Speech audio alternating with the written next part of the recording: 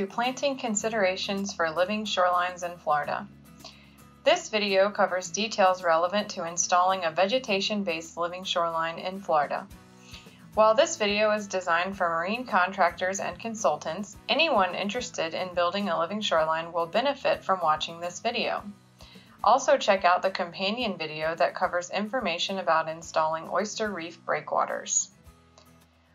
We will cover several techniques and considerations for both marsh and mangrove plantings, including grade, zonation and species, planting depth and spacing, the timing including the season and tide, and the condition of the plants.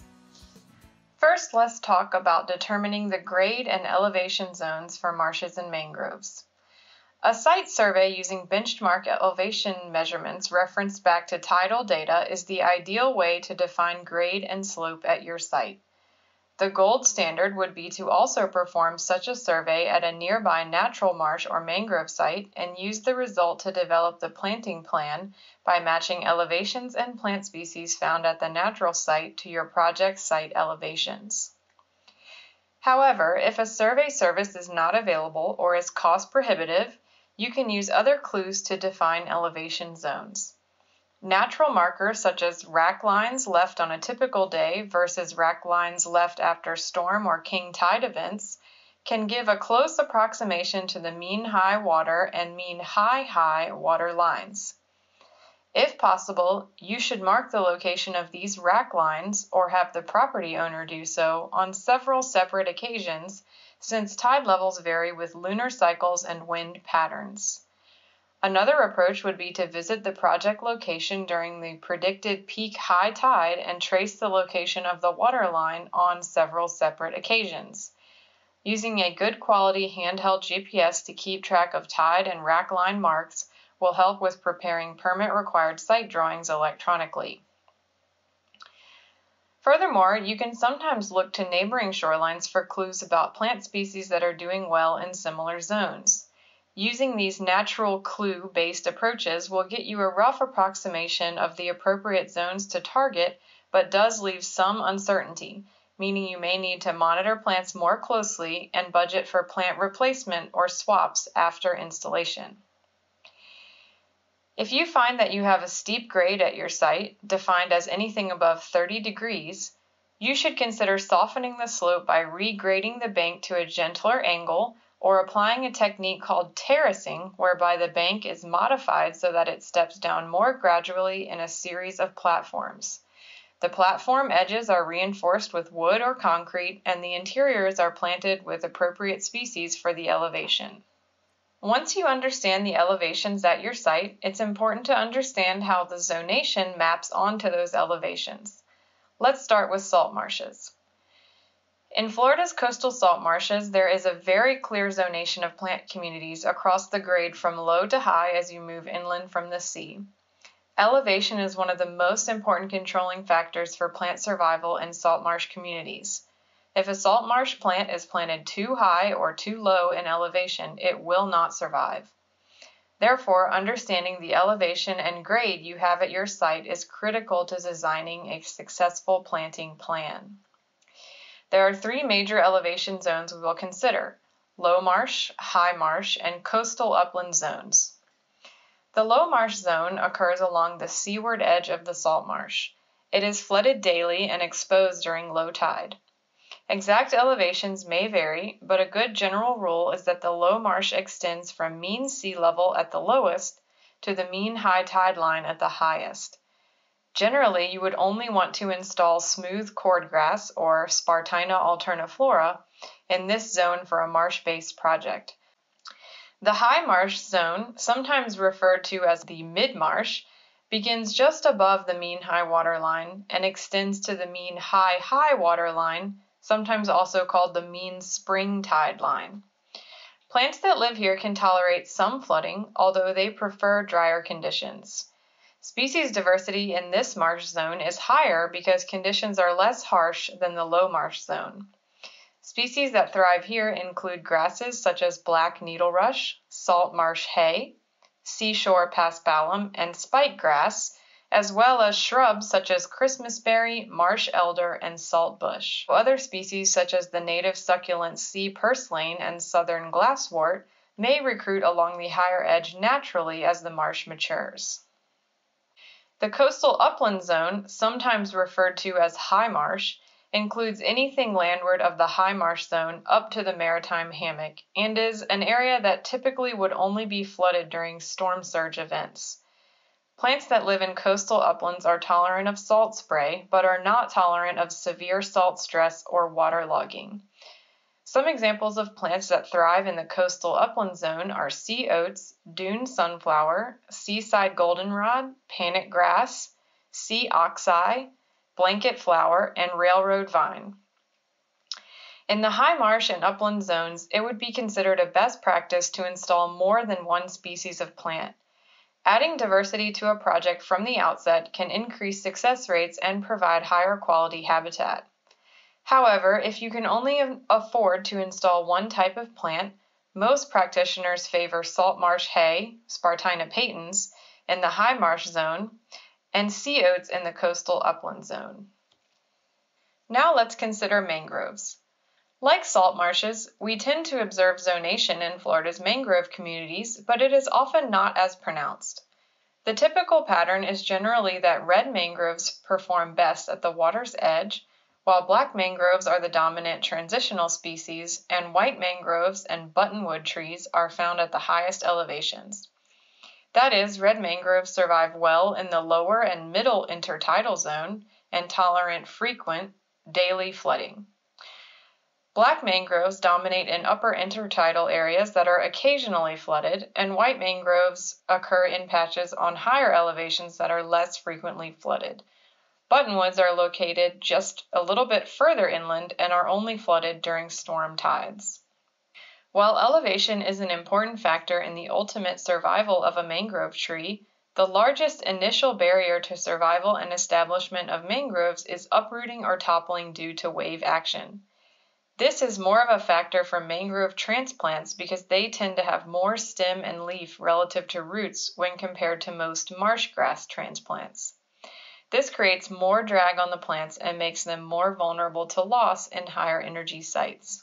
When planting red mangroves, target plantings along and just waterward of the mean high water line. Going too much beyond the mean high water line exposes the young trees to more drag and wave action. As they establish, the mangroves will naturally expand waterward to cover their full zone of tolerance, which is similar in elevation to the low marsh zone. In fact, research shows that planting low marsh grass or smooth cordgrass along with red mangroves increases the success rate because the grasses facilitate the mangroves in many ways. Place black mangrove plantings just landward of red mangroves or interspersed with red mangroves along the mean high water line. Now that we understand elevation and zonation, let's talk a little bit about planting depth. For marsh plants, transplants should be installed so that the root ball is covered completely, but is not more than 2 inches below the soil surface. Planting too shallow will lead to plants being easily uprooted by waves and currents, while planting too deep can expose roots to conditions that are too wet and lead to smothering. A generally good target for most types of transplants, including bare root, is for holes to be between 6 and 8 inches deep. Our marsh transplant research in Cedar Key has shown a hole that is 20 centimeters, or about 7.8 inches deep, provides a high rate of success for grasses planted in both the low and high marsh zones. For mangroves, plant them an inch or two deeper than they are potted. The goal is to ensure that their prop roots or pneumatophores are not entirely buried.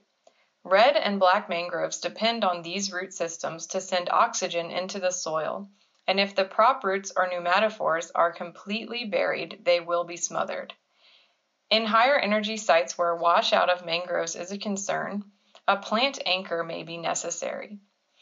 A popular plant anchoring technique is to use a candy cane-shaped metal bar about 3 feet in length to pin the root ball into the soil. This provides extra support for the plantings, though it comes at an additional cost. Regardless of species, make sure that holes are totally filled in and planting units are snug in the ground. Air pockets left behind in holes will cause plants to tip or fall over and be less secure in the soil, hindering establishment. So now that we know what elevation and what depth to plant our plants, we also want to consider the spacing of the plants. Most coastal restoration projects plant marsh plants on 2 or 3 foot centers. However, if at all possible, it is ideal to plant more densely, even up to as dense as on 1 foot centers. Denser plantings will allow the marsh to establish more quickly and have a higher chance of success. Furthermore, research shows that adding multiple stems per hole can increase success rates. This is because the plants help support each other physically and chemically. If your budget allows, purchase larger planting units that have multiple stems, at least 2 to 3 stems for smooth cordgrass and 5 to 10 stems for salt marsh hay. For mangroves, spacing recommendations range from 2 to 8 foot centers, depending on the size of the tree installed. Generally, most practitioners aim for 3 foot centers if possible. As for marsh plantings, the denser the better for mangrove plantings. For both marshes and mangroves, planting rows are usually staggered, as shown, to provide the most efficient coverage of the planting zone. Plantings generally fare best when planted in the spring or summer, March to September in Florida, because during the active growing season their roots can extend and become better anchored. An additional consideration in Florida is hurricane season. Given that this occurs over the summer, the most opportune time to install plants for living shorelines in Florida is the early spring, March to May. This gives the longest possible time before any potential hurricanes for plants to establish a better hold in the soil. This is especially true for mangroves. Installing plants in the fall or winter is acceptable, but just realize that they will be in a more dormant state and will not begin to expand or self-anchor very much until the spring.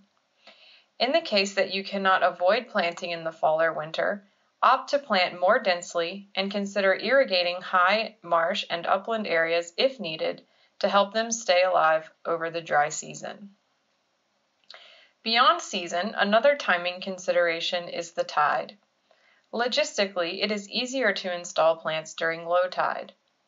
Try to time your planting event to occur within 1 to 2 hours before or after peak low tide, especially for the low marsh planting zone.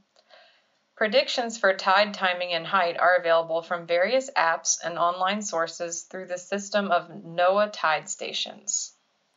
Another important factor that can impact the success of your plantings is the condition of the plants.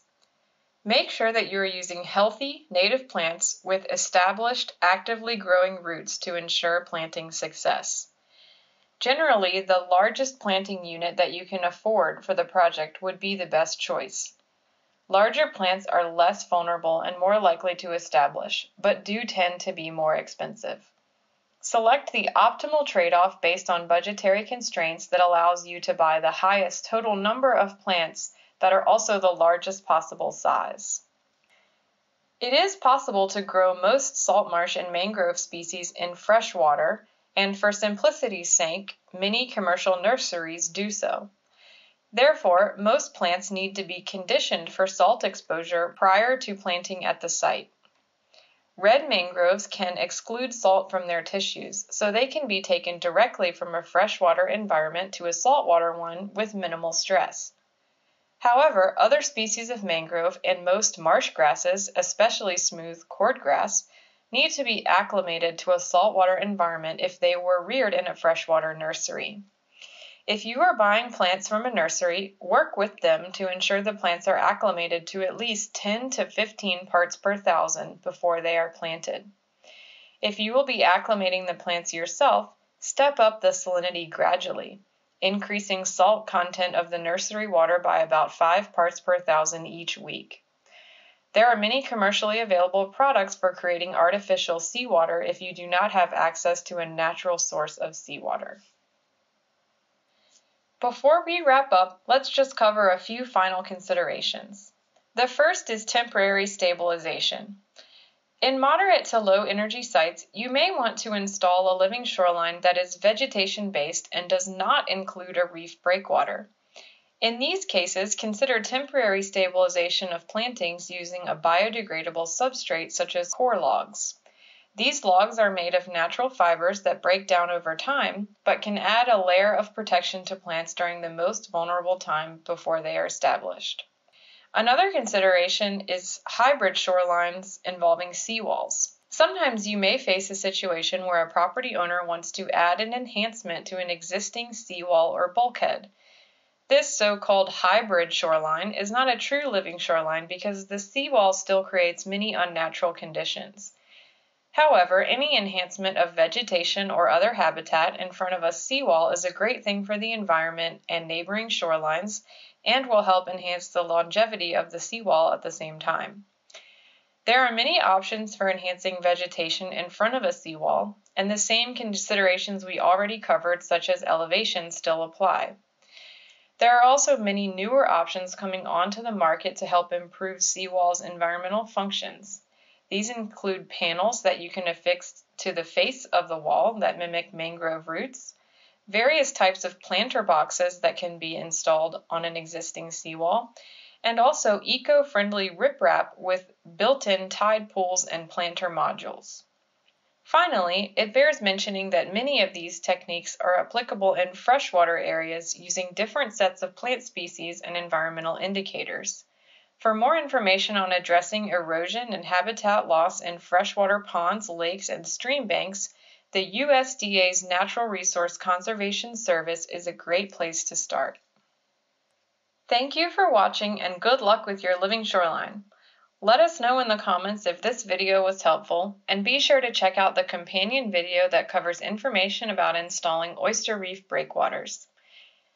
If you need help with living shorelines in your neighborhood, experts with UF IFAS Extension and Florida Sea Grant are only a call or email away. You can find contact information for knowledgeable professionals near you at floridalivingshorelines.com/contacts.